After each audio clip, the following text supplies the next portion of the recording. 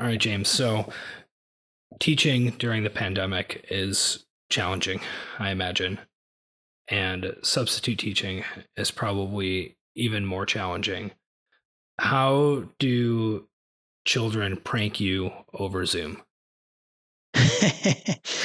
All right. So, I mean, in September, I actually was at one school for the remainder of 2020, which obviously, made things a little bit easier as far as like getting to know the kids and getting to know the system.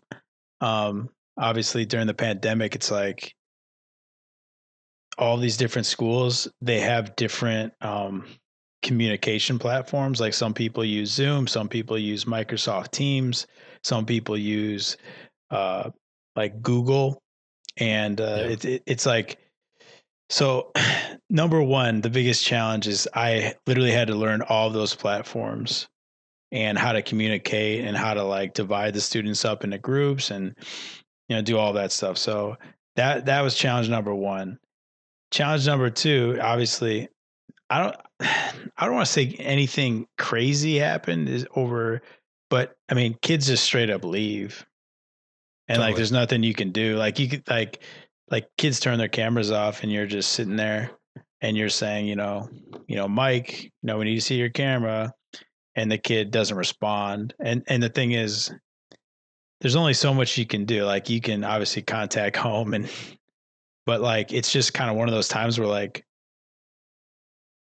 the kids are probably able to get away with a lot more, I feel, just Yeah. based upon um but I've heard of some pretty bad like infiltrations of meetings of classes, where like my girlfriend's son, he someone like went on his Zoom and like started like just like swearing and like doing different things who like wasn't a part of the class. It just like got in. And like Yeah. the teachers like scrambling, trying to get him out of there, kick him out. But like, and then they have to like send some letter home about like, oh, well. So like, I know like security has definitely been an issue. Like, I never really had anything too crazy happen for like, uh, but like, I will say, like, I mean, there's definitely kids just like who probably haven't attended one class the whole year. I bet.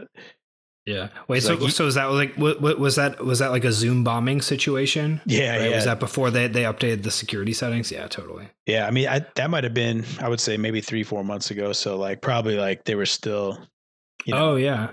Well, because we were doing online classes for the gym, right? And I think we had one situation where we got Zoom bombed. I wasn't there, but someone came in and I think started just like using the like writing thing and started writing uh, epithets, let's say. yeah, yeah, And I was part of a discussion group as well, where someone got in and like took over the screen and started sharing porn, and that was funny. yeah, But there was also like adults who were part of a discussion group, so we're like, yeah, cool, fine, yeah. carry No, on. of course, yeah. Obviously, when you're talking about children, things get a lot more sensitive very Right. quickly. Um, and I will say too, like just kind of based on the whole, virus situation, every school district I work in, I mean, it's also different how they're handling the virus. So like that's a whole nother thing. It's like really politicized in like different counties, basically, and how like people wanted to go back to school, because just when I was at teaching at that one school, um, I was there for 4 months. We went back to school, then we had to go back to remote teaching, then we went back to school again. It was like this kind of back and forth where it's just like I don't know how people expect, parents to have any sort of consistency or the kids to have any consistency, because I know it's definitely taken a large toll on students. So, I wouldn't blame them for acting out, to be honest, and trying to be goofy, because it's been a total shit show in a lot of ways. Yeah, totally. I mean, the challenges associated with any sort of remote meetings, remote video calls, like all that kind of stuff, again, for adults are huge, right? That anyone who's been involved in Zoom call after Zoom call after Zoom call, it's just so challenging to retain any sort of focus and pay attention. And, you just feel the constant pull to be like, I don't want to listen to this. I want to start looking at my email. I don't want to listen to this. I want to start looking at Twitter or whatever. Right. And, Yeah. Imagining kids trying to self-regulate in that situation, assuming that they're even in a situation where they can sit down and actually spend time at the computer, right? Like that's just, it's an unreasonable expectation. Yeah, no, absolutely. I mean, and then the expectation that, you know, the parents to be there to help the kid is not reasonable as well. Cause like, you're playing parent, you're going to work, and then you're playing teacher, and then, any type of help that needs to be had needs to be done obviously electronically, so like, I don't know. I honestly thought I mean,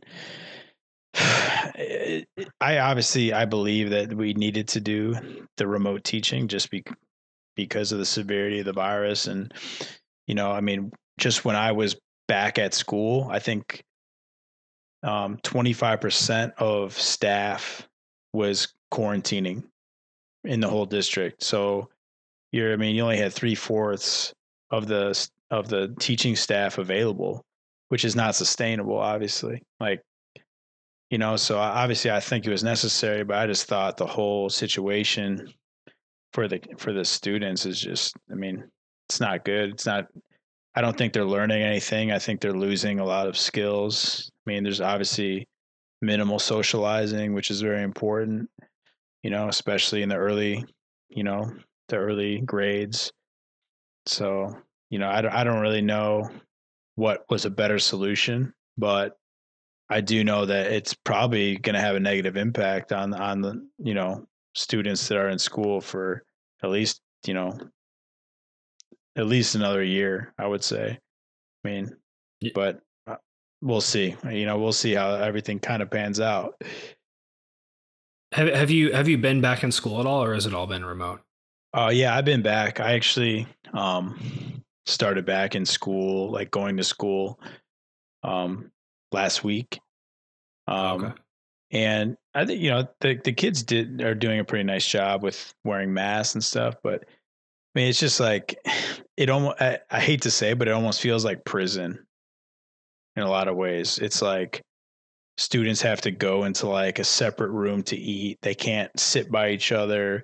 Everything is like in these very like straight lines. Like you have to do. It's just like, it's just. I feel bad. Obviously, that's the way it has to be for now. But it's definitely, I think it's just not doing. What's the words? It's just not like effective over a long period of time. I think eventually, if for some reason we had to continue to do it, like they're going to have to find another way.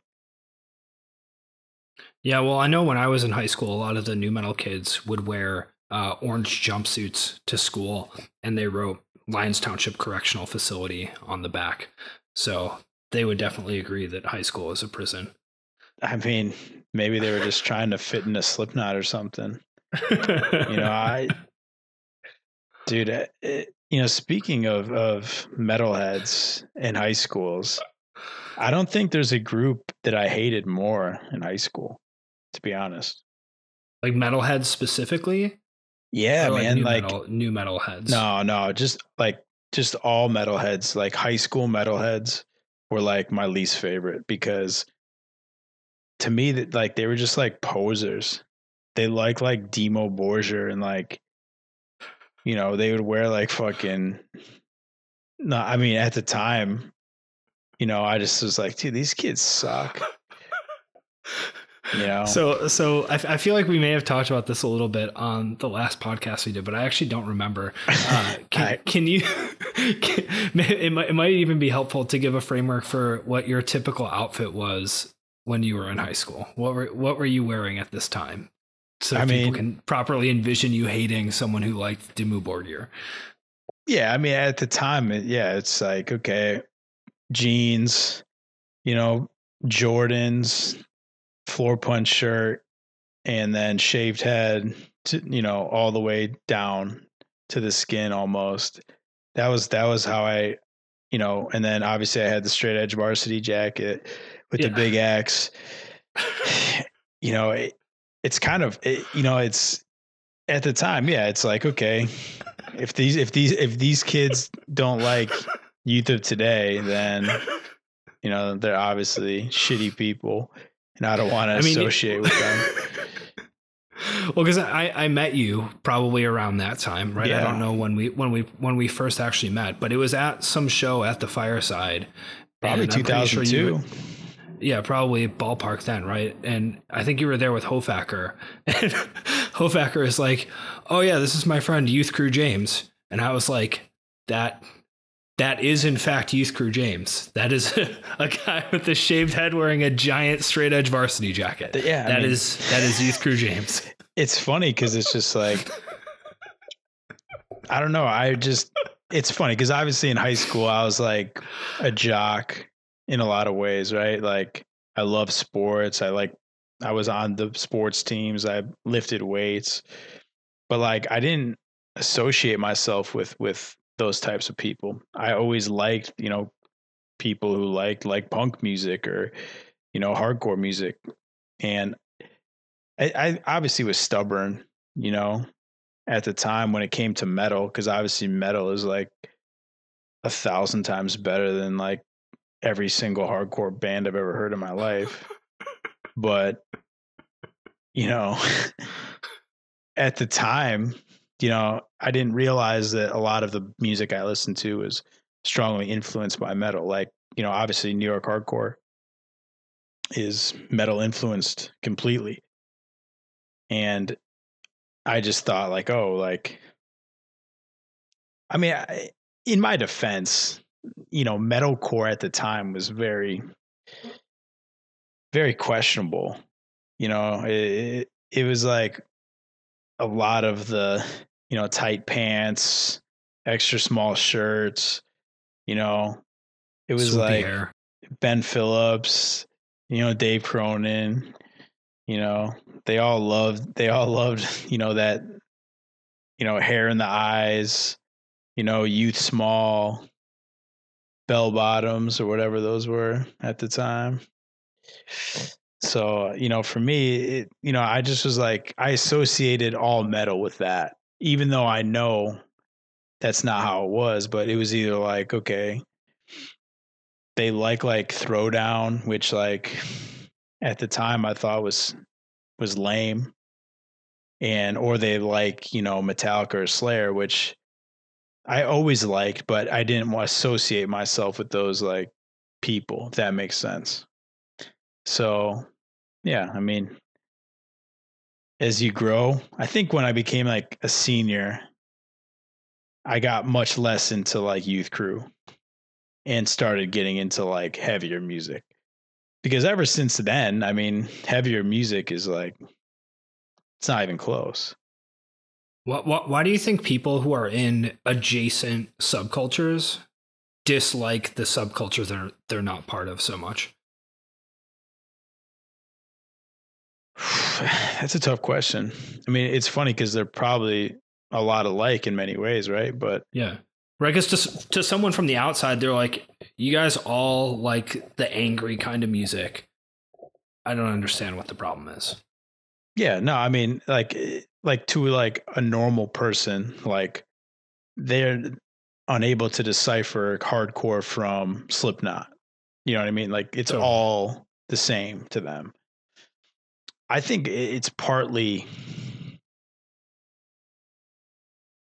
I don't know. I don't want to say elitism, but it's like you're kind of like you want to be like part of this unique culture. So you're always thinking that like whatever you're a part of is more important or more unique than the other person, right? And you know, I sometimes find myself like even like, oh, like people know about this band that I like, okay, I'm not really into that band as much anymore. Like I catch myself doing that. Like it's not even maybe not even conscious, but I think that's I think that's a big part of why a lot of people get into some of these subgenres of music. Like no one can honestly listen to black metal and say it sounds good, to be honest. Like no one could literally be like, oh, like I love that Dark Throne record. It sounds like someone buried a tape recorder and then took a shit on top of it. Like that is literally like, I mean, it's questionably not even music. So why do people like it? Because it's unique, right? It has like a certain vibe around it. It has like a certain, I guess it comes with like this image as well, like I'm hateful. I don't like anything. I'm sketchy, and I feel like that's kind of how all these different subgenres are. They kind of have like their own unique set of like,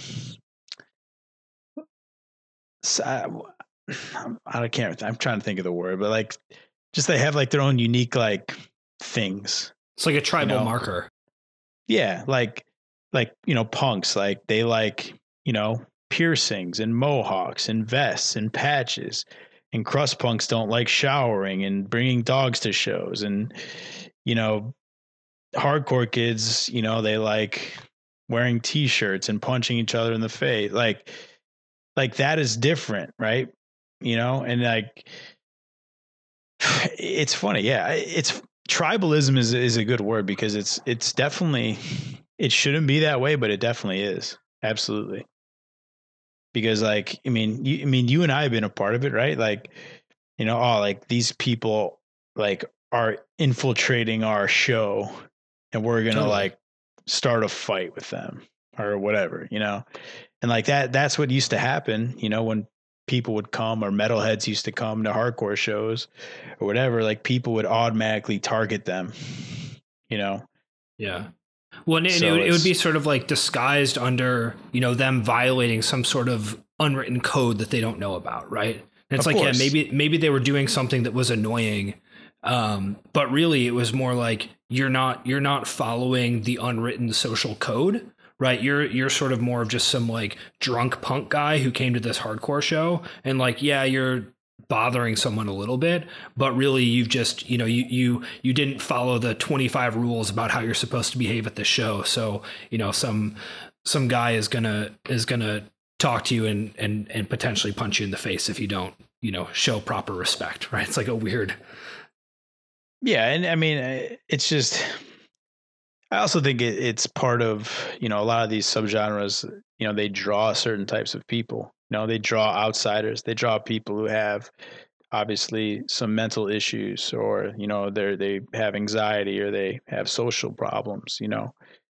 And obviously that what comes with that is violence a lot of times, anger, and so usually it's easy to like let that out on people who maybe don't belong. So yeah, that's how I always kind of viewed it, of why as much as we are like in a lot of ways with all these different subgenres of music, there's all these little details that separate people, and a lot of people like it that way. So I'm not sure it'll change. No, I don't think it will. Well, because I think you said something that sort of aligns with one of my theories about it, right? Which is that, again, to people outside, it all seems kind of similar. But to people on the inside, these subtle differences between like, oh no, like your breakdowns go like this, but our breakdowns go like this, right? Like you guys have short hair, but we have long hair. You guys tremolo pick, but we sort of do like a Fat Records, right? It's like all these, things that seem trivial, but it's the potential misperception of someone else based upon those identity markers, I think, makes them more salient, right? Because it feels like someone is mischaracterizing your views. So you need to really separate yourself from the thing that's similar to your thing, but not quite like it, right? It's like if someone Sure. has, slightly mischaracterizes your political views on something, right? Where they're like, oh, something topical, you support this new stimulus bill because of XYZ. And you're like, well, I do support it, but not for those reasons. Like, I like it for this reason, right? It feels like so bad to have your view misunderstood or mischaracterized. And I think that having your identity misunderstood or mischaracterized is very upsetting to people. So they really try to parse those differences out. Yeah, that's I think that's kind of a good way to look at it is like, I mean, for a lot of people, that is their identity, right? So, when there's a threat to your identity, right, you're going to try and, defend it or separate yourself even more to say you're not like the other groups of people, and it's kind of funny because, I mean, obviously I get characterized as this guy who is like some jock who's like some tough guy who's like, you know, takes his shirt off and he's gonna like go in the crowd and like beat people up, and Harm's Way is like some mosh chug band, and like obviously we know that that's really not, the type of band that we are or the person that I am, right? So but like especially when we go into like the metal community, right? I think we get judged quite a bit based upon my appearance alone. Like people will write us off as just some like mosh hardcore band based upon how I look, and I've come to accept it, right? That's going to happen no matter what, and you're going to be judged based upon your appearance a lot of times before anyone actually hears the music. So it just further shows that, a lot of these, subgenres of music are just, they don't like being, told that they're also a part or similar to something else. Yeah. Well, I think with music and Harm's Way is a good example too, where there's a lot of different influences and there's a lot of different stuff going on in your music, right? I mean, even throughout your career too, right? I mean, you guys have had several different records with pretty different sounds as well. But of course, yeah. what I think happens to people is that they build a model of what they think is going to happen based upon some of those tribal identifiers, right? So they're like, oh, there's a guy with short hair with muscles who doesn't wear a shirt when he plays. Therefore, this is a tough guy hardcore band. And you can find tough guy hardcore stuff in Harm's Way records, right? Like it's there. Right? Sure. And so like, but if you only have that, if you're only looking for that and you're like, see, I found it, it's there. Tough guy band, right? It's case closed. Yeah. What's funny is like, you really got to see it when we put out Posthuman, and you get interviews from like, mainstream metal, magazines or, websites or whatever, is like, they would be like, oh, this sounds like Madball. And don't get me wrong, I love Madball. It's like one of my favorite bands, but I don't think Harm's Way sounds like Madball, right? So that shows to me that they didn't even listen to the record. You know what I mean? And it's like yeah, like Madball is like probably one of my favorite bands of all time. And obviously I love New York hardcore, but like I don't necessarily think Harm's Way sounds anything like Madball, and then that's the first comparison you make in the new record, right? That just shows me that, they probably didn't even listen to the record. They just looked at the band.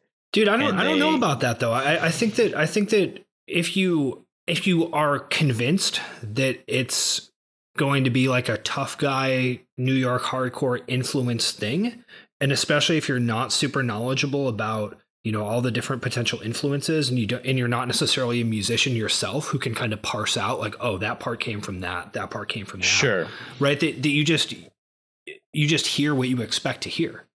Right? It's like the study where they dyed white wine red, right, and gave it to sommeliers, and the sommeliers all treated it like it was red wine, right? Like it's easy to trick people if you give them enough cues that make them think that the thing is going to be what they think it is.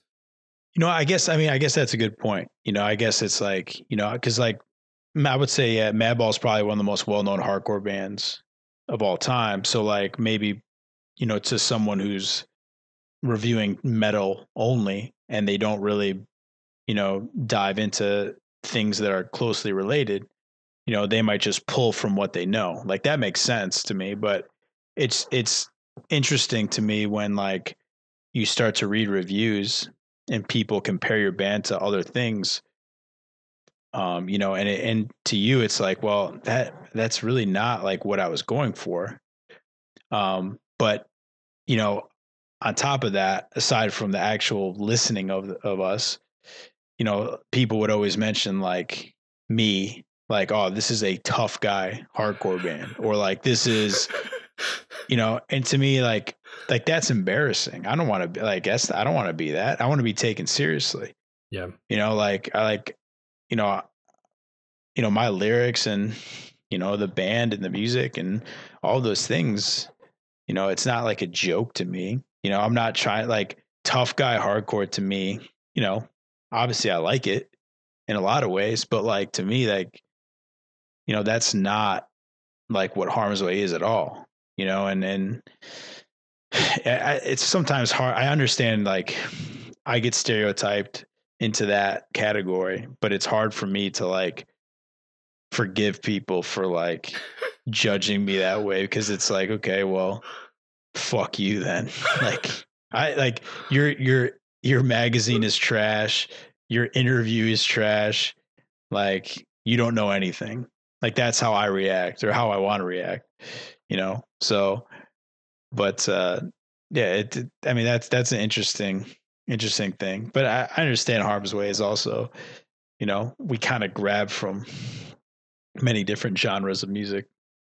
Yeah. So Well, it's also, it's kind of a blessing and a curse, right? Because you have sort of an easy, again, sort of some easily pinpointable tribal identifiers, right? There's some sort of persona that people culturally have like an avatar of, and they're like, oh yeah, that guy, he's got the tattoos, he's got muscles, like he seems really angry, like this is great, this is what I want. So there's a benefit to that, because it's sort of this avatar that exists in the culture that people can latch onto and then potentially pay attention to, right? So it gets people potentially in the door, and then hopefully some percentage of them potentially realize that there's more going on, right? That there's more, like you said, to the lyrics, that the music isn't just about mosh parts or whatever.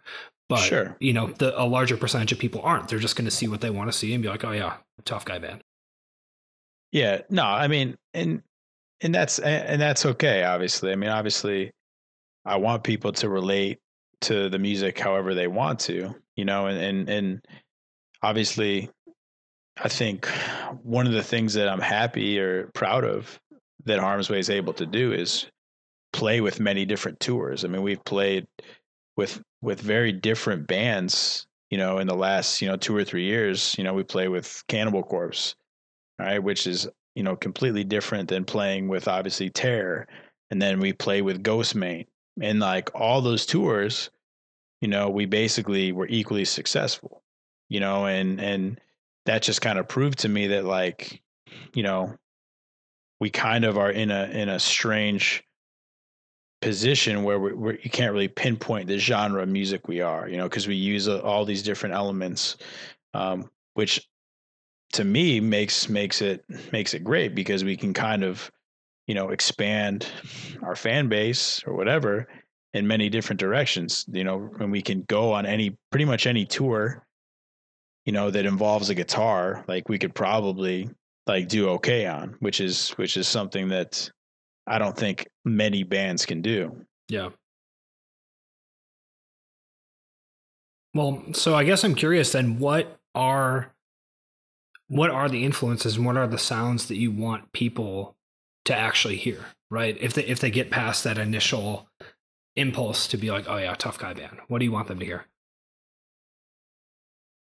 Well, to me, it's not necessarily about like what I want them to hear, but it's what I don't want to be categorized as. You know what I mean? Like, because like I don't want to be categorized as just like, a silly mosh band. Yeah. Like I do not want that.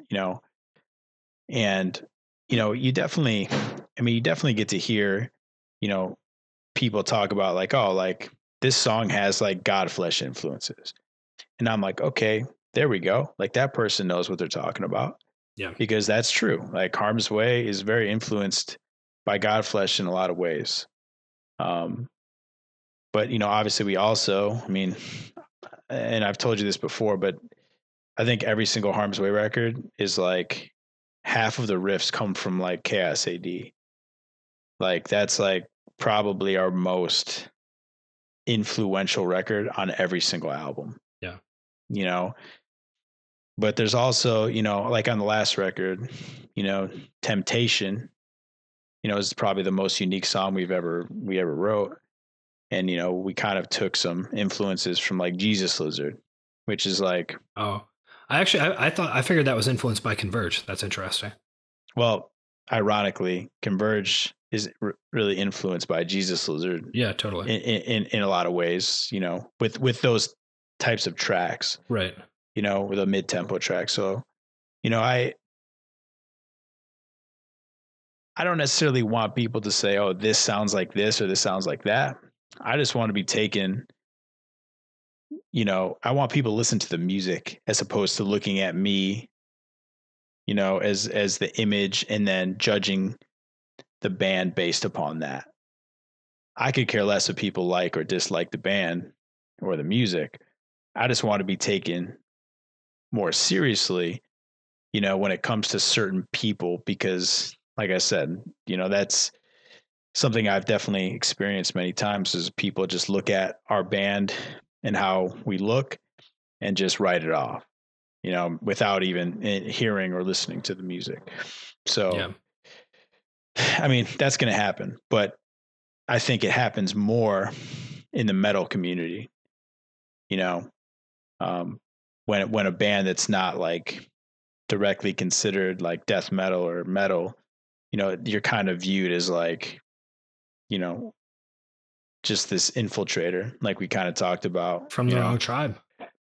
It's not, yeah, you're not in the right tribe. Cause like, obviously I don't have long hair. That might help. Maybe I should grow it out to my shoulders or something. I mean, And that'd be start cool. wearing leather vests. That'd be cool. Yeah. I mean, that would be cool. Maybe I will. But I also feel like as you get more fans and as you get more popular, that problem only becomes worse, right? It never gets better. That you only have people who actually understand what you're doing when you have very, very few fans, because the more people who you're in front of, right? It's like, especially if you're someone who's into a lot of different kinds of music and is kind of like, okay, yeah, we have this part that we took from Godflesh and this part that we took from Fear Factory and this part that we took from Jesus Lizard and this part that we took from Bolt Thrower or whatever, right? That like the number of people who are going to pick up on all of that, like, is probably in the hundreds in the world, right? Oh, so, yeah. No, I mean, I mean, and that's the thing. I'm not necessarily wanting people to like recognize what we're necessarily influenced by, but just,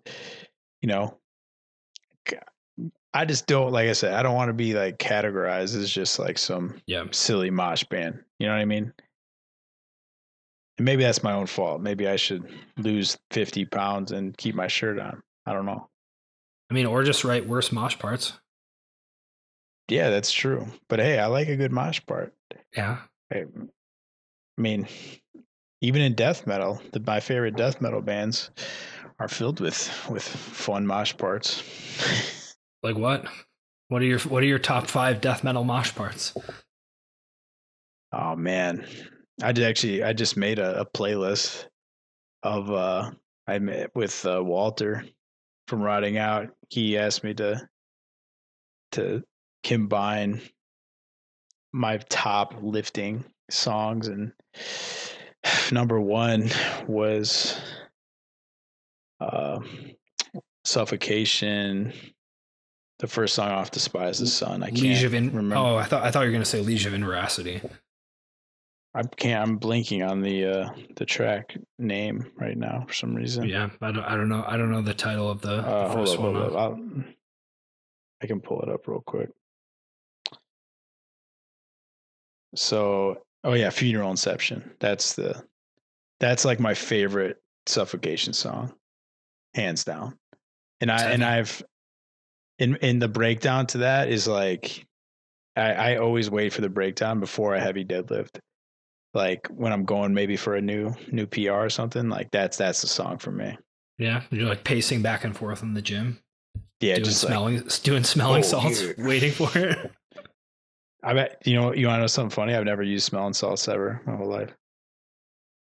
Because like, I've never like used them on purpose, but I used to coach with a guy who had them, and he'd prank you, right? He'd sneak up behind you and just open them, and you're like, oh my god, what's happening? I mean, to be honest, like to me, that's just like stupid, silly powerlifting shit. Like, what are you gonna sniff something and lift more? No. Like, what is it? Recruit more fast twitch muscle fibers? No. Like people who waste their money on stupid shit like that. Don't even get me started on that. That's just embarrassing, to be honest. Dude, get started. Let's hear it. Let's hear it. I mean, dude, the thing is, man, like, I don't know. I mean, probably over the past 5 years, I think powerlifting has gotten pretty embarrassing, to be honest. I think it's so like mainstream, and it's so like so many people try and like make money off it that like it just really tainted a lot of the, you know, aspects of powerlifting I always enjoyed. So, but it's just like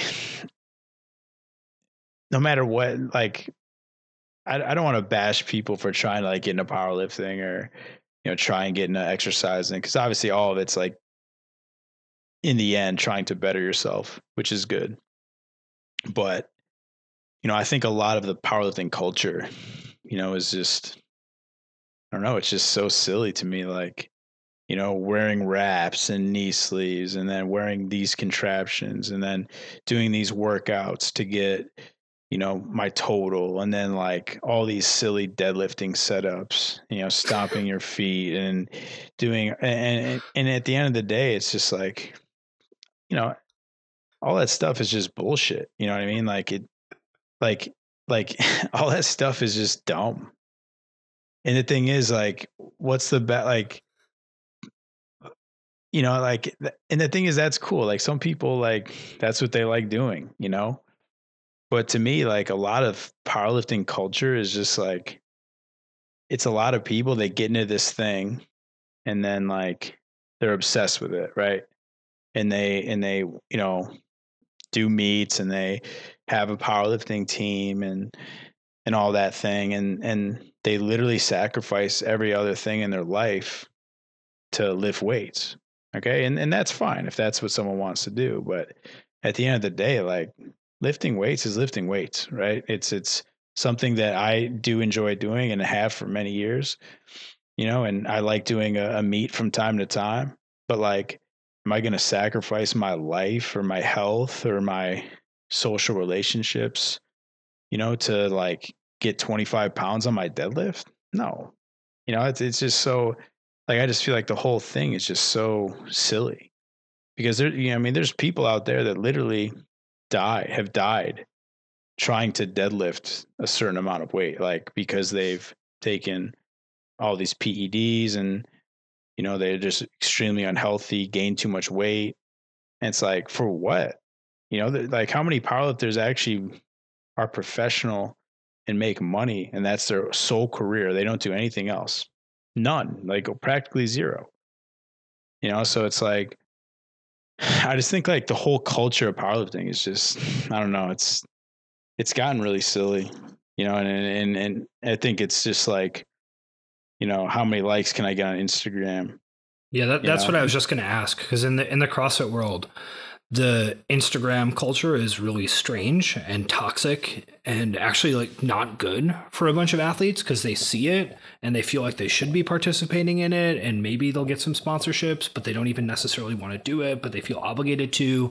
And similarly, right, only a few people are actually making real money. There's a lot of smoke and mirrors where it's like, oh, I have all these sponsors, but not really. They just send me a bag of protein every 3 months or Yeah. something, right? It's just all fake. Like everything about it is fake, and it messes with people. It's not good. No, and the thing is, like, I mean, you and I both know there's not any amount of supplements you can take. There's not any amount of food. There's not a certain workout you can do, that's going to really decipher the top tier powerlifters from like someone who, may not have those genetic advantages. Like, powerlifting and CrossFit, a lot of it is genetically driven. Like the top guys, would be, superior athletes in pretty much anything they did because they're genetically gifted. You know what I mean? Like in powerlifting, there's guys who are, 165 who can deadlift over 700 pounds. You know what I mean? Like that's not normal, right? You're talking that's like, there's obviously a genetic advantage, whether it's a leverage advantage, whether it's, muscle, fast muscle twitch fiber advantage. Like there's something going on, right? So, to me, like powerlifting, it got to a point where it's like, what am I doing it for? I'm never going to be the best. So it's individual. Like, am I bettering myself? Is it healthy? And like for me, a lot, it was becoming unhealthy because my body is getting beat to shit. Like especially with going on tour, right? It's like, I talked to you for years about having back problems, Yeah, shoulder problems. totally. And it's like, what's the point? Like that's not healthy. And like at that point, at some point, and it's usually when you get a little bit older, because when you get older, you start to feel that shit much harder on your body, you know? And it's for me, it's like, okay, well, yeah, I like lifting weights, but I don't need to do it like that anymore. I have nothing to prove. Like, to be honest, I want to be pretty strong. I want to look pretty good and I want to be in shape. I don't need to deadlift 700 pounds anymore. Like, for what? So I just feel like, going back to like Instagram culture, right? A lot of those people, they're comparing themselves to these elite powerlifters, these people that they will never achieve what they, like comparing yourself to like someone like Larry Wheels, right? Or, a guy who's just like so genetically gifted and so strong. No one's ever going to get to that level. No normal person is, you know? And I think, PEDs too, like, we're talking about people moving to that. It's like, that puts a lot of people's health at risk because they don't know or understand, that a lot of that stuff, it will never get them to that level. You know what I'm saying? Well, I think that one thing that I see, which is interesting, and I'm curious if this is similar in the powerlifting world. In the CrossFit world, there seems to be sort of a misconception that people can get to the elite level just by trying hard and dedicating themselves, right? Yeah. In a way that doesn't seem to be applicable to a lot of other sports. And I'm sure that every sport has similar problems of people kind of having expectations that are way off and just not really understanding the dynamics of what's going on, right? But like you said, people are seeing Larry Wheels on Instagram and they're like, oh yeah, like if I just try hard enough, I can do that, right? Whereas they would never have the conception like, oh, I play in this rec basketball league, like, and I saw this James Harden highlight on Twitter, like I'm going to be James Harden. Like that's people aren't confused in the same way with something like basketball as they seem to be in like strength sports like CrossFit or powerlifting or whatever. Yeah, no, I think a big reason is because there isn't necessarily like, I obviously there is like the world championships and things like that, but when it comes to like, anybody can like pick up weights or go to a CrossFit class, you know what I mean? And like that automatically kind of like puts you into this category of like going somewhere and doing something unique with other people who have similar interests, and probably someone there is going to be relatively strong. So you kind of look at that person, you're like, oh, I can get to that level. Whereas like if you go to like a park basketball court, like that's not it for some reason and not taken like that seriously. You're not going to be like, oh, like scored 25 on the, DuPage River basketball court, I'm gonna go try out for the NBA. Like Yeah. that just doesn't happen. You know what I mean? So I think, I think people look at lifting weights as that thing where it's like, if I put in the time, I will get to that level. And that's just not true. And I try to explain that to people who ask me, how did you get so big, or, whatever. And it's like, well, for one, I've been lifting for almost 20 years at this point. So, and the most I've ever taken off was this year, which was 4 months. And so most people can't even be consistent at the gym for 2 weeks. You know what I mean? And then on top of it, obviously I have good genetics. Like I can literally eat McDonald's every day and probably look Coke. pretty decent. Show us your Coke. Yeah, which I do. Yeah, of course. I love Coke. I mean, I'll literally drink a case of Coke a day. I don't give a shit. Wait, tell the story of the protein shake that you made with Coke. Oh, yeah. I mean, that's a good one. Well, what's funny is I'll blame Flex Magazine, because I got the recipe from Flex Magazine, and it was a Jay Cutler recipe. And he said that well, actually, to be fair, in the magazine, it stated, mix your protein with Coca-Cola in a bowl with ice cubes and eat it like soup. Which sounds awful. I can't think of a more unappetizing thing on earth, to be honest. Like that, I mean, that sounds like some real, like, I don't even know why I did it, but for some reason I was like, oh, like maybe my protein shake would taste better if I added Coca-Cola to it. And also in the article, they were explaining how like high fructose corn syrup, gives you the insulin response post workout, which increases recovery or whatever. Totally. And great blend of fructose and glucose for maximal glycogen replenishment. Totally. It was just driving it into the cells. Yeah. It was driving into the cells when it exploded on the top of my ceiling. Because obviously when you shake a pop, it explodes. And like, dude, we're talking like just a flat out grenade of protein and soda on the roof of my parents' house. And I mean, obviously that was the last time I tried Jay Cutler's famous blend. Maybe I should have tried the soup. Well, was it any good? Did you drink any of it, or did it all just explode? You know what? I think I've tried to do that another time since then. And dude, let's be honest, like protein powder sucks. Tastes like dog shit. I will never drink another protein shake in my life, I don't think. Like I don't ever want to touch another protein bar, another protein shake.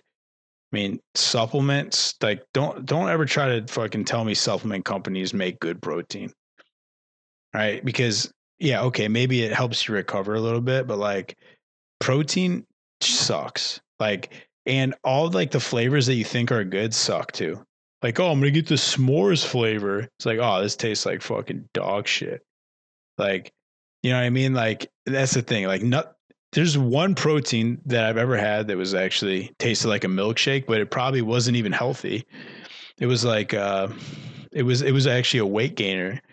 MHP, I don't know if they make it anymore. I haven't bought it. Is it one of those years, things where it has like 700 calories per serving or whatever?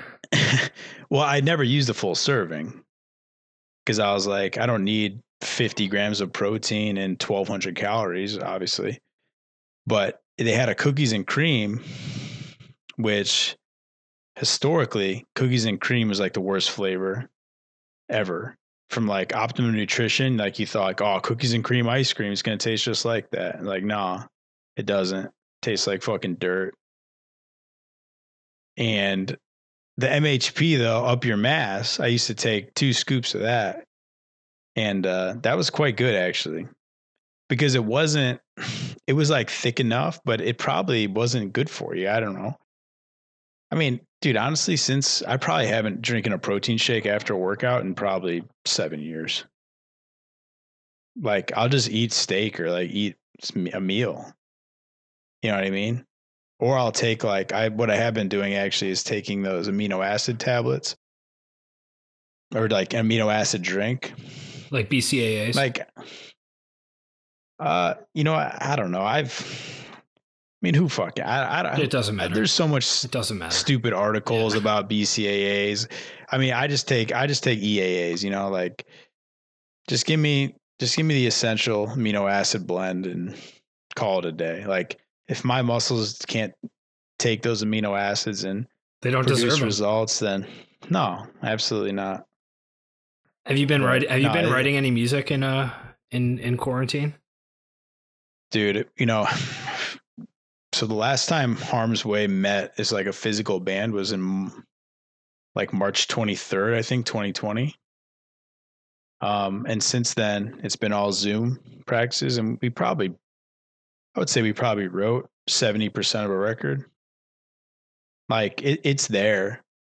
Obviously we're all just trying to wait till we get the vaccine, and because everyone's kind of in different situations, we living with different people, and I know like some people are more compromised than others as far as their immune systems. So, we just try to be smart and keep it safe, and I think probably hopefully in the next month or two, we'll be able to meet in person and start to put everything that we wrote together. But yeah, we probably have 10, 12 songs that are like all written, which is, I'll explain real quick. Basically what we did was we had Casey had Ableton on his computer. So what we would do is we would run Ableton through a Twitch channel. Oh, wow. Because Twitch would actually be the true sound coming from Ableton. Yeah, like the latency is probably pretty good on that, right? Because it's optimized for yeah, it. Yeah. Mm-hmm. So we would obviously open a Zoom meeting and like talk about what we wanted to do, or like, but as far as showing the parts and putting the songs together, it was all done through Twitch and on Ableton. And, we bought like some drum packs and stuff to basically replicate the drums like almost identical to what we normally would sound like. And obviously Chris is a really good drummer, so he's gonna like take whatever we wrote and like do his own thing drum wise, but obviously it gives you like a really nice idea of like how you want the drums to sound. And then like obviously it was really good for like structuring songs.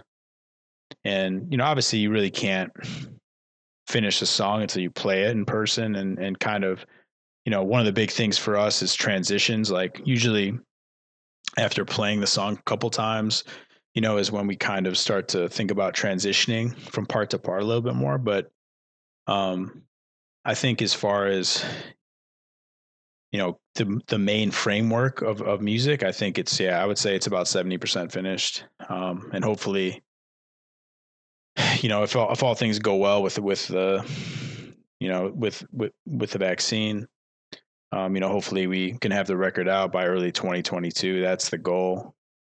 So I'm curious about how this writing process worked. So would you guys sort of like all come with riffs and then be like, hey, I have this idea, and then Casey would program it together and bring it back the next time? Or would he come with a skeleton and then you would sort of chop it up? Like what actually happened?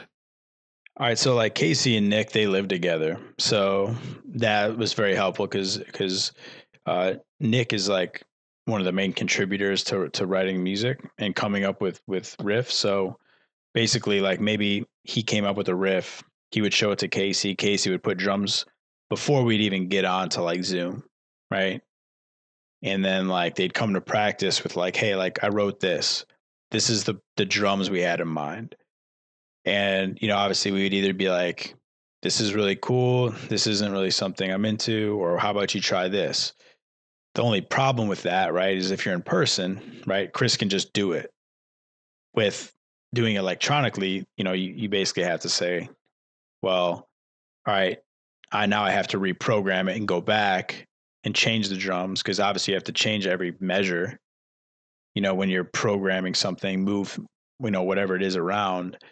Um, but we were able to, like I said, like we probably have 10 songs where it's like basically done.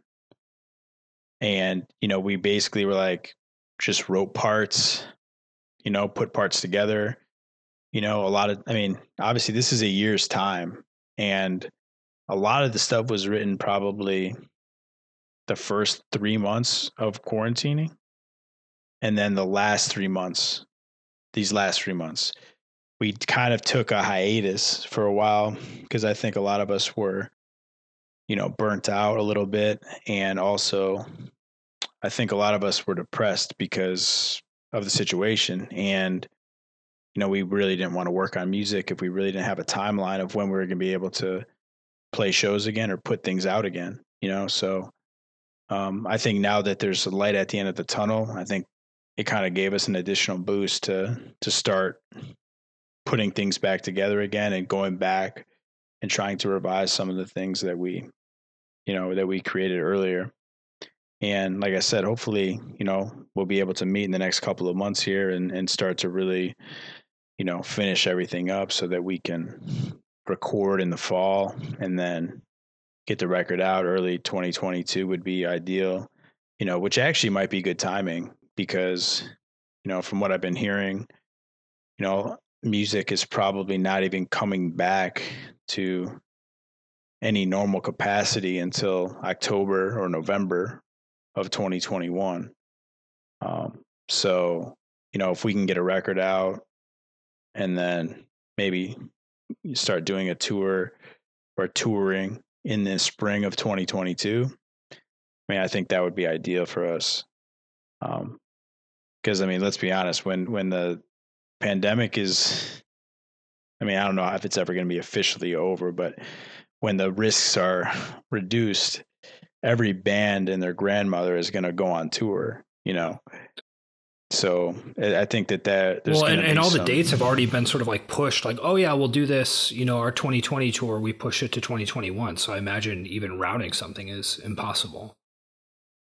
Well, that's the thing too. And then not to mention, I think unfortunately a lot of the venues, have really took a hit from the whole, coronavirus, and, definitely some of them don't even exist anymore. So now you're probably talking about some limited places to play. Because you got to think a lot of those places probably just strictly made revenue off shows. Although they did pass the Save Our Stages legislation, so any of the venues that at least made it to that point, hopefully got enough from that to be able to survive for another 6 to 9 months until shows start happening again. Sure. Yeah. No. Absolutely. I think the biggest problem is honestly going to be, at what capacity are we going to be able to have shows? Are we going to have full audiences? Are we going to, because I think what's going to honestly happen is they'll probably say 30%, 40% occupancy, which is a problem because, when you're talking about going on tour, it's already low margin. It's already a low margin business. Exactly. So selling out shows might not even be doable or possible, which makes profit, very tight, which I think could be problematic at first. And I think from what I've been hearing, I think a lot of bands are also going to have to accept lower guarantees and offers because there is not going to be the money. Yeah. Well, and there's not a buffer, right? If you get screwed on a show where you're like, oh, I agreed to book this thing and I agreed to pay this guarantee and people didn't come out, a lot of promoters and venues, et cetera, have kind of like a slush fund to be able to tolerate a certain amount of risk. And at this point, I think that that's probably not there, right? That risk tolerance is going to be gone. Yeah, it's probably, and the thing is, it's probably completely drained. Like if they had funds, right. They're probably, very, very low. obviously the business loans, are probably good, but a lot of those loans you have to pay back as well. So it's, yeah, I don't know. It's just, I don't think it's a great situation.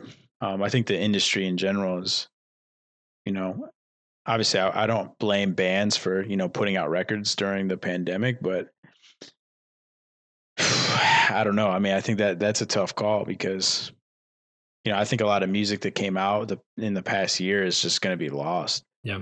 You know what I mean? Because like you weren't able to tour on it, you weren't able to promote it the way you would normally would.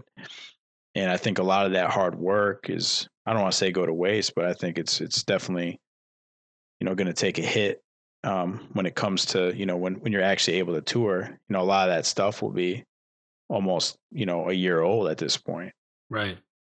So I mean, I think that was kind of part of the decision of why we kind of wanted to wait and see what happened before we, put all this work into a record and maybe you're not even able to release it, and so that I think I kind of am it's kind of like obviously I would have wished that we would have been able to continue the way we had if the virus never happened. But it's kind of nice that we did what we did because we're kind of put in a position where now when, shows are going to really start to happen at full capacity, maybe that's when the record hits and maybe we're able to go on tour without really skipping a beat, so I'm hoping that's what happens at least. Yeah. Well, I mean, because you guys had built up a bunch of really solid momentum with Posthuman also, right? And it's like, okay, hopefully that's still there. Yeah, no, of course. I think that's also a concern, I mean, at this point, or I guess when the record comes out, then that'll have been 4 years since Posthuman came out, which is hard to believe. Yeah. Um, but I think as long as we're able to kind of build some momentum before it comes out, I think, maybe we'll be okay. But I think obviously we're not alone in that. I think a lot of bands are struggling to kind of find their way, when you're not able to play live shows. And, in a lot of cases, a lot of bands aren't able to meet up at all, so it's just a really unique situation I never thought I would have to deal with. But I guess the best thing you can do, I think Harm's Way,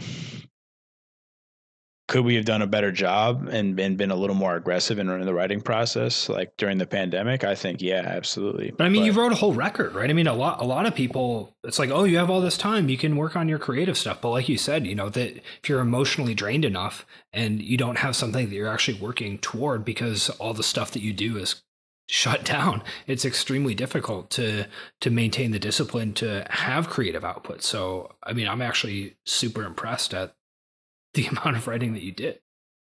Well, yeah, I think that was a big part of it too. I mean, I know we had discussions that, a lot of people were just, yeah, emotionally drained. Like they weren't able to, you know, use the creative outlet of music that they usually do because they didn't have um they just didn't have the motivation to do it. And I think a lot of people were in the same boat, whether it was music or other things. I think a lot of people experienced depression and definitely were struggled with their own mental health because the outlets that they were normally able to, use to deal with those things were just taken away completely. And, I mean, I'll speak for myself. I mean, not being able to work out as much, in the capacity that I was doing, not being able to go to martial arts, because I was doing that, 2 or 3 times a week, Muay Thai, and that was kind of taken away from me. And then when it was brought back, I mean, I didn't feel like it was safe enough to go back. So that's not an outlet I was able to use. And then the band, of course, so it's been over a year since we played a show, 13 months. And, obviously, you know, you and I both use music as an outlet to, deal with certain things. And if that's removed completely, I mean, it puts you in a position where you're kind of just, you feel lost. That's how I felt. So I was happy that we were able to get where we are now. And I think, we have to just keep a positive outlook and just try and look at that there's a light at the end of the tunnel with this whole thing, and we'll be able to practice again soon and get things back to at least somewhat normal, which is what I'm hoping for. Do you still feel lost, or do you feel like, okay, we've got this record done, there's a light at the end of the tunnel, we're good to go? I think there is some hesitancy when it comes to where we're going to be as a band, because I mean, you're talking, almost a year and a half since we went on our last tour, and life goes on. You can't just sit there and hope that tomorrow, the virus is going to vanish and you're going to be able to go back on tour and things are going to go back to being completely normal. I mean, obviously that's just not reality. So I think one of the things that we just had to keep in mind is that, people are going to be in different places. You know what I mean? And I think that it's just tough, because it's just, you're I want it to go back to the way it was before. I'm just not sure if that opportunity is going to be there based upon where we're going to be in our lives. You know what I mean? Totally. And because, like, for me, like, I have to make a decision. Do I go and get a full-time teaching job? I mean, that opportunity most likely will be there in the fall. But if I get a full-time teaching job, then obviously I won't be able to go on tour until I have a break or whatever. So I think that like questions like that, like, do I continue with my career that I've been doing, or do I go back to touring full time, which is very uncertain on how successful it will be, and if the popularity and success will still be there to the capacity it was prior to the pandemic. So I think that's a mental challenge for everybody, to be honest. Yeah. When it's also, at some level, it's just kind of like an empirical question, right? Like, you just don't know. We have no idea, right? Yeah. Even if everything is like, okay, cool, you can go on tour, there's no capacity limits, are people even going to come to shows, right? I mean, some people will obviously come, but that's another variable too. How open are people even going to be to be going to, a large group indoor event? Well, that's the thing too. I mean, like we, we're talking about earlier, before we got on the podcast. I mean, obviously the vaccine, obviously it's been proven to be effective. Okay. But obviously we don't know what's going to happen maybe with some of the variants of the virus. Will the vaccine be protective, against those? Will, someone like Dr. Fauci still encourage you to wear masks and not to gather at large events, in 6 months, 8 months? And, obviously I was naive to the whole situation at first, because I was like, oh, this will last 2 or 3 months, and then it just kept getting pushed and pushed and pushed. Obviously now that the vaccine is out, obviously I think we're in a much better position to reduce risk. But I also think a lot of people are going to try and jump the gun a little too early. And, I don't know if that's going to delay us getting back to normal or not. You know what I mean? I think that's a fear of mine as well, that people think we're in the clear and maybe we're not. So that's just kind of some things, I know a lot of bands and a lot of people are hurting in that regard, just because there's too many unknowns. But I think if you wanted, like for us, like I said, we're kind of in a situation where we're definitely going to put out another record. It doesn't matter what happens. But as far as like, are we going to be able to tour the way we did before? I don't really know. I hope so, but I mean, I think that's a big question mark for not only us, but a lot of other bands as well. Yeah, almost every band I think is probably having similar conversations and thoughts. Well, on a more positive note, oh, there's that cola. There's that Coca-Cola. Tastes good. You gotta get a sip, you know? What if not tough guy, what sounds are on these new songs? It's more like grindcore, like the Locust. Nice. Swoopy hair, white belts, Lots of youth large t-shirts. It's kind of like Satia. Very emotional. Circle very takes the square. Planes Mistaken for Stars. Dude, that band is awesome. We're going DuPage hardcore circa 2001. Nah, Five Fingers, half aside. A hand. Dude, yeah. Absolutely. Maybe some Step Forward, Look West. No, actually more of Beneath the Wheel. Dude, underrated band.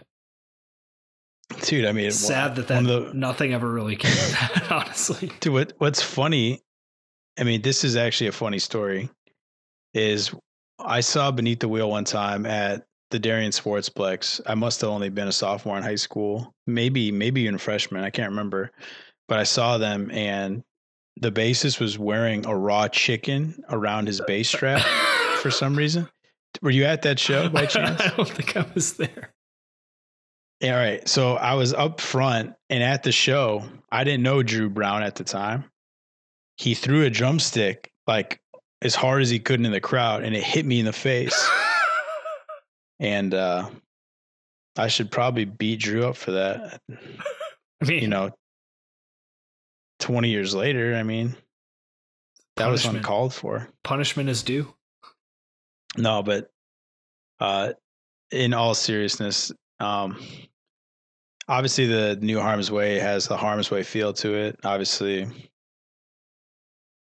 it's going to be influenced by a lot of the similar bands that we have been.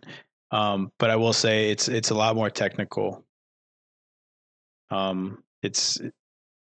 It's much more difficult to play than our previous material as far as timing, and just more chaotic, I would say.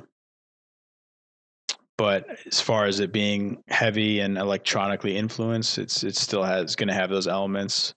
And I don't want to say, well, it's definitely it's closer to Converge, I would say, in a lot of ways than our previous material. Just a lot more chaotic and a lot heavier. I mean, there's a couple songs that we actually decided not to even include on the record because they had like grind blasts and stuff. You didn't think people could handle it?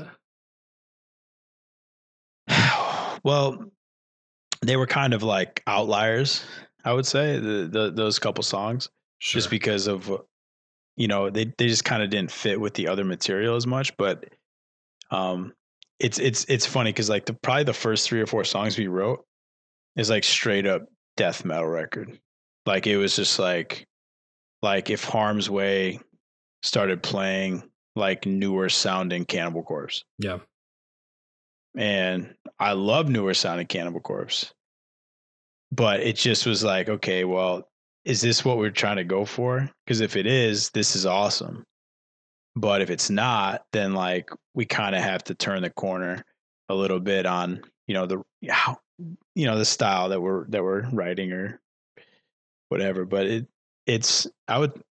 I'm really happy with a lot of the songs. I mean, obviously you still have a lot to do, but I think in general it's going to be a really good record, and it's definitely heavier, I would say, than a lot of the previous Harm's Way material in a lot of ways. Like it's I hate to use this word, but it's more relentless, I would say. Are those death metal songs going to be on the record, or are those the ones that are the outliers? I don't think we've completely decided yet. I'm, I want them to be, yeah, but me too. in the end, I don't know if it's going to fit like as a full piece of music with them on there. But we've also talked about hopefully doing another release before the actual record. So Mhm. maybe we can do a couple of those songs on that. That'd be cool. Yeah, don't let them just fall to the wayside. Someone No, has I'll to just hear use them. them. I'll use them for Hate There you Force. go. That's a good solution as well. Because yeah, we got to come out of the woodwork as well. Yeah, that could work. We could do that. Um, cool. All right, James. What should people do if they want to listen to Harm's Way? If they want to pay attention to you on the internet, where do they go? But you can obviously, I believe it's Harm's Way 13 on Instagram and Harm's X Way on Twitter. And then I think it's Harm's X Way as well on Facebook. We have a website as well, harmsway13.com. That's where you can find basically all the information about our upcoming tours. It's got our music videos on there. It's got our band store on there. So all the new merch that we put out goes up on there as well. Like that And yeah, sweatshirt that's you're pretty wearing? much. Yeah, anyone who doesn't wear their own band's merch. I mean, why would you make a shirt you wouldn't wear? Dude, this You know Jawbreaker what I mean? sweatshirt that I'm wearing, I got from innerpunk.com like 20 Dude, years ago. dude, I used to get a lot of shirts off Interpunk Yeah. actually. I get shirts and pins. Dude, I used to get a lot of stuff from Interpunk and then No Idea Records. Totally. Used to have a distro, but I remember what's funny. I mean, it's obviously we're not even that old, but I had to mail it in. I had to like Oh, yeah. legitimately print something out, check off what I wanted, send a money order Yep. to Florida, to Gainesville, so I could buy some weird political PC screamo records. Yeah. I used to love that stuff. Dude, Used to I love it. remember trying to convince my parents that this was like an okay thing to do. Where I'm like, no, this is fine. You should definitely let me mail a check to Gainesville or whatever. Yeah, I mean for the Vitamin X record, of Yeah. course. Combat wounded veteran. Dude, I ordered that record from No Idea Records as well, the 10-inch. I Yeah. remember. Yeah. What's funny is a lot of those records are fucking terrible. I haven't listened Like to that in legit, so long. It's so weird because some of it I think actually holds up and other stuff not at all. dude. Some of that stuff is like straight up to the fire, to the flame. Like they should be erased from musical history. Cancel it. Like, dude, it should be. It should be canceled because that's how bad it is. Yeah. But what's funny is like a lot of those bands, they're like a lot of bands that are just time and place. Like I would never listen to like Spaz now or listen to like Charles Bronson now, but at the time, I thought that those were like cool bands and they had like their place, in my musical development, if you will. So I'm not ashamed of any of that stuff. But like, dude, now I would never listen to like 90% of that shit. No way. Well, there's also, I mean, I think a lot of that stuff isn't great to listen to per se, but it's good at what it does. But I also think it's Sure. interesting because I mean, totally different situation, right? But I was into ska as like a seventh grader or whatever. And some of that stuff is Sure. still pretty good, right? Like Slapstick, Less Than Jake, Mighty Yeah. Mighty Boss Tones, like totally holds up. But some of the other stuff that I liked just as much, like Mustard Plug, sorry to put them on blast, but it's just so insanely bad.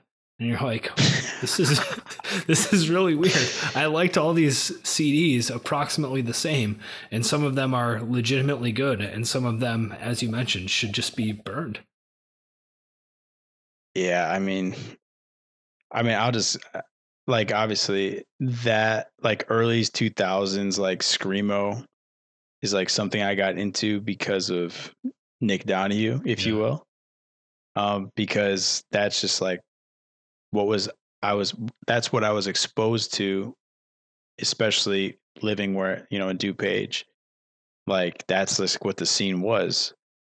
But like if I would have been exposed to floor punch earlier, I think I would have went that route because that's more of, what I liked about, the music and hardcore, was more, New York hardcore style or youth crew style. But I knew of some of those bands, but like they didn't really exist in DuPage. Strength in Numbers existed, but they like played their last show like when I was in 8th grade. Right. Before I was able to like actually go and enjoy like those style of bands. So, and then obviously I couldn't drive, so I was trapped. Depending on Carl Schuster to you're trapped in suburban screamo hell. I was, honestly. Couldn't be yourself. Dude. I mean, think about this. Nick Donahue wouldn't even use mouthwash because of that alcohol in it. Oh, I mean, that's the type of shit we're talking about. Yeah. Ironically, he's not even straight edge anymore. Hasn't been for a long time. but still refuses to use mouthwash, though. Still, yeah, to this day. Dude, there's so many funny Nick Donahue stories that I could talk about, but we'll save that for another podcast. Dude, episode 3 of James Pligge interviews. Dude, only old stories. No listeners. There will be 0 listeners. That's fine. It would be funny.